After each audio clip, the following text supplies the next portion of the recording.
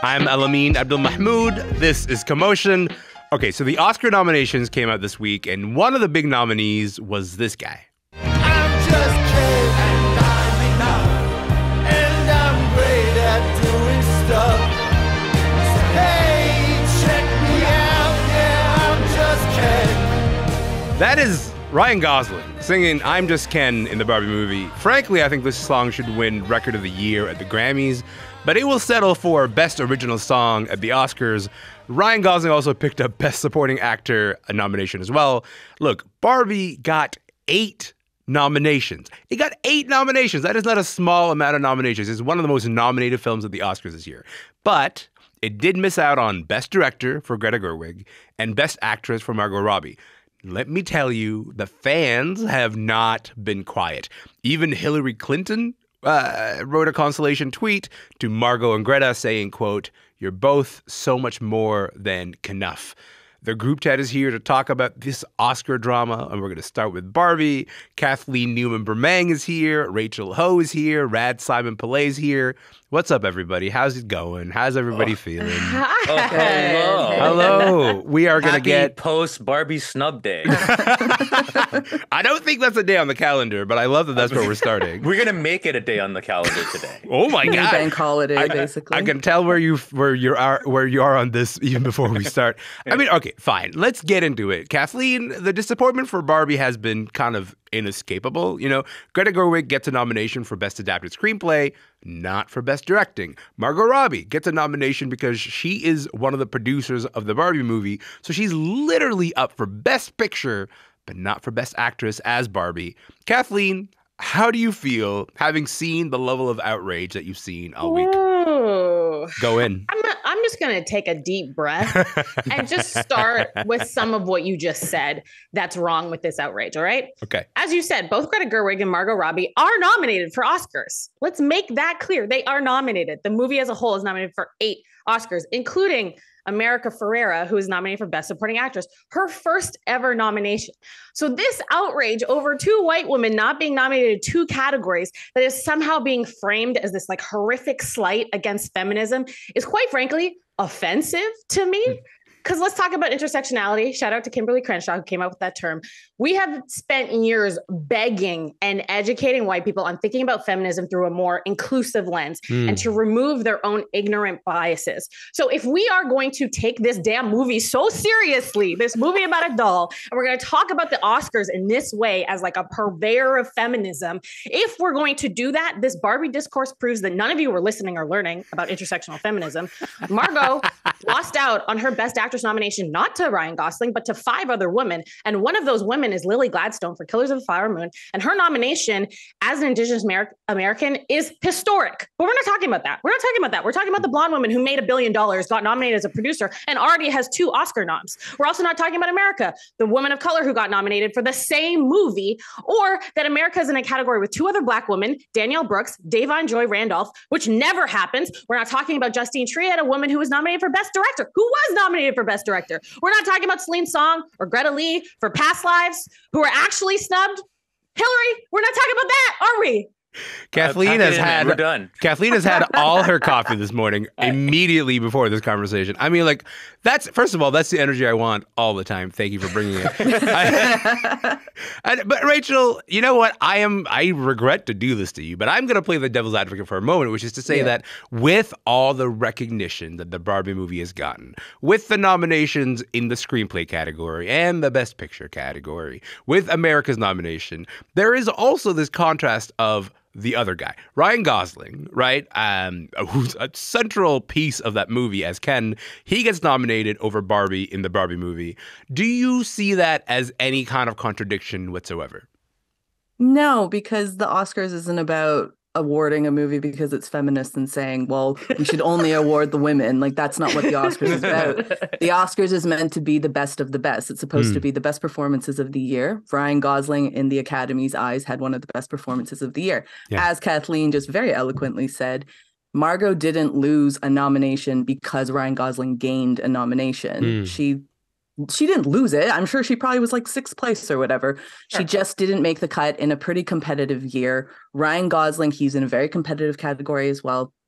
Personally, if you told me to pick one performance from that movie of who I thought was the best, I would take Ryan Gosling. I'm Ryan sorry. Gosling, yes. He's the one everyone was talking about after the movie. And maybe that is ironic. And I mean, it is. It's funny, haha, whatever. But fact is, Ryan Gosling's really good. He's Breaker High's Ryan Gosling. He's amazing. Like, come on, let's be real. Can I also jump in on? Can I jump in on Ryan Gosling's statement in response to that? That's right. He put out a statement saying there would be no Barbie there would be no Ken without Barbie, without Greta, without Margot. Yeah. But also like a statement almost like finger wagging at the Academy. And I'm like, come on, right? Like, I mean, here's the thing. I get you want to be white knighting for your girls, and that's cool. But do it in a way where you recognize the generosity of Greta Gerwig in giving you a role like that, right? Do it in a, if there's a flaw in Barbie, it's that the Ken character stands out. But if that's also like part of what is the best thing about the movie, recognize that Margot Robbie and Greta Gerwig were generous enough to give this male character the nice storied arc of learning and all that, and make your character interesting enough that it got an Oscar nomination.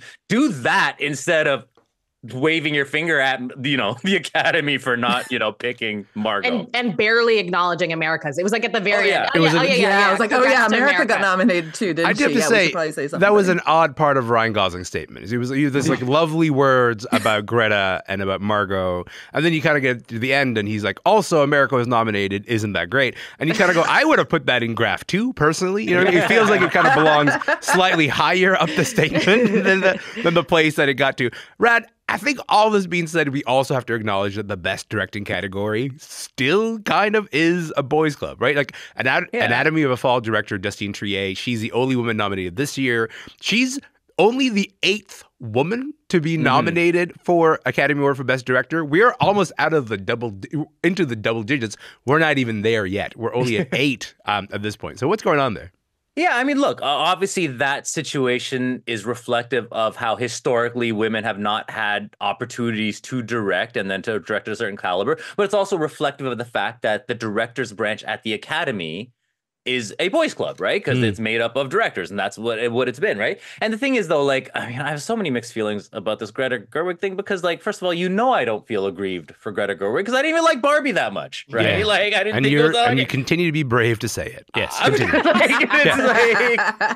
You know, and the thing is, though, like, I mean, on the one hand, I get when there's this thing that you loved and you feel that someone like Greta Gerwig did something extraordinary where she took a plastic doll, pulled it out of a box, engaged people in a conversation you did not expect, engaged the whole world in that conversation, becomes a phenomenon. You're like, why isn't she recognized when men have been recognized for less, right? I mean, like Tom Hooper won an Oscar for directing something as basic as The King's Speech. Like, the guy who directed Cats has a freaking Best Director Oscar. Unbelievable. Like, the movies that you pick sometimes, I have to go like, no, you're making a great point, but why that example? You know what I mean? Like, you could directed Cats. You could pick Spielberg and Warhorse, and you go, oh, The King's Speech. The King's Speech slaps. There will be no disrespect of The King's Speech in this house. Guys. No, but here's the thing. It's true. Well, I have to correct, but here's the thing. Like, even looking at last year, the biggest movies of last year, Top Gun Maverick, Avatar 2, were not nominated for Best Director. So there is no automatic, your movie being the biggest movie of the year deserves a Best Director nomination. If you're going to feel aggrieved that a woman missed out, where is the energy for Kelly Reichardt? Where is the energy for A.V. Rockwell? You know, where is the energy for Kelly Fremont Craig? Like, you know, those are the directors that I think truly deserve. And that's where I want to see that conversation go. I do think there's also this regular mismatch between the number of nominees for director and the number of nominees for Best Picture, right? Like, you have 10 Best Picture nominees and you have 5 Best Director nominees. There are 5 movies on that Best Picture slate where we have to pretend like they directed themselves, even though they clearly did not. And so, like, that's how we kind of sometimes end up in this situation. I do want to do a round on the snubs real quick. Maybe, Rachel, I'll start with you. What's like a real snub that everyone should be mad about? We should be like out in the streets about it. Be like, how dare you snub this movie? I go protesting for All of Us Strangers. I think that movie was gorgeously made, gorgeously written, gorgeously acted. And it got absolutely nothing. I was shocked. I thought that it would I thought Andrew Scott might have a shot to get in there. I thought at least it would get into adapted screenplay. And maybe maybe Greta Gerwig took Andrew Haig's spot there. Like, who knows? That should be the controversy that we're talking about here. But I loved All of Us Strangers, and I was so sad to see that it didn't get anything. I thought it would get at least, 1 or 2 nominations, but yeah, that's what I'm stomping the streets for. I'm there with you. I'm right there with you. Kathleen, what about you? What are you mad about? A lot, clearly. No, I'm calmed down a bit. And I do want to talk. We already mentioned Celine's song. She wrote and directed one of my favorite films of the year, Past Lives. And she is nominated for Best Original Screenplay, but she's not nominated for Best Director. Korean-Canadian Celine song, we should say. But yes. Yeah. Shout out. So she's nominated for Best Original Screenplay, but not for Best Director, which I think is a snub. And then Greta Lee, the star, who was phenomenal and acted circles around Margot Robbie. I think Margot Robbie's great in Barbie. But if we're going to go who's taken whose nominations, I think Greta Lee was snubbed and is incredible. And then, I love my cousin in my head, Fantasia Barrino, who I said on this podcast gave one of the most beautiful performances I have ever seen on screen in The Color Purple. Yes. She was also not nominated, and she deserved. No, 100%. I also like the idea that like you're protesting against this notion of, they give us these nominations and then we fight and go like, well, this person stole this person's nomination, when really we should be, I don't know, taking the whole system down. That's where we should be going. I usually agree with that, and I'm usually like kind of anti-snub. Yeah. Except for, when it's Oscar so white, all that. But here I'm fired up. And I love that for us. Rad, what about you? What's a snub for you?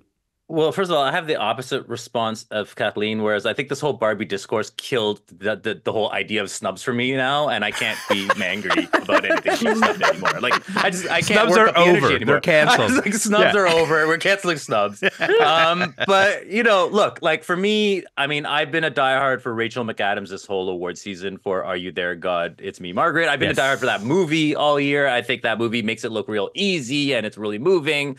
And Rachel McAdams also always makes it look easy, and so that's the one where I felt like aggrieved. If we're gonna have feelings, but also like, I mean, the bigger snub. Sorry, can I just take like the bigger snub here is May December, which is by and far one of the best movies of the year. Shutout of one of the for one of the best movies of the year. Yes, but I also love that it's been shut out because it's basically like it was so effective that the Academy's like, we feel caught. You know what I mean? Like the way we are predatory and we tell stories. We are very predatory when we want to tell stories about trauma, so we can pop up our opportunities for performances. I feel like it was snubbed on across the board because of that, and also I don't expect much for Todd Haynes in terms of Academy Awards because like unless he's making a period piece Douglas Sirk homage, he doesn't get Academy Award nominations. I mean, the one nomination that May December has is one more than Safe got. So, well, I think we should also tell people that like May December, the context here is this is a movie about an artist's desire to basically mine for parts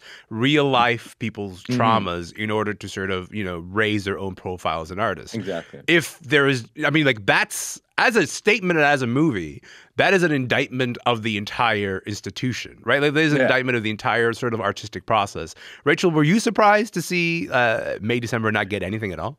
Yes, I really thought it was getting in for at minimum acting. I didn't think Todd Haynes had a shot in hell for directing, but I thought that. Who do you think was going to get it for acting? I thought Julianne Moore. I thought she, and then I know Charles Melton. I was on the Charles Melton train, yes. But I would have loved to see him get one, but I was more surprised to see Julianne Moore didn't get it. And when America Ferrera got nominated, I went, oh, that's nice. And then I went for who got left off. And I was like, oh shit, it was Julianne Moore got left off, which is fine. I mean, that's, whatever. But I was pretty surprised about that. Yeah, I'm honestly still not okay about it because Julianne Moore gave an incredible performance. That's the one that I'm taking to the streets over. So, we ride at dawn. Let's go. All right.